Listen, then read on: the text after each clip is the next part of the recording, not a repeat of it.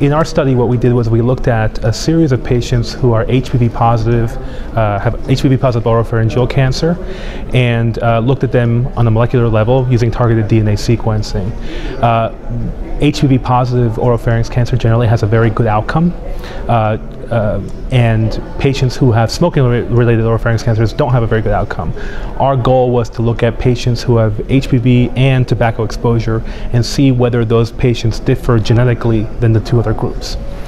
So we started with about 66 patients for which we took DNA and did some targeted DNA sequencing, as I mentioned, and we found that there was distinct genomic differences between the groups that were HPV positive non-smokers and HPV positive smokers. And we see that the mutations that we see in the group of smokers actually mimic HPV negative tumors. And why is that important?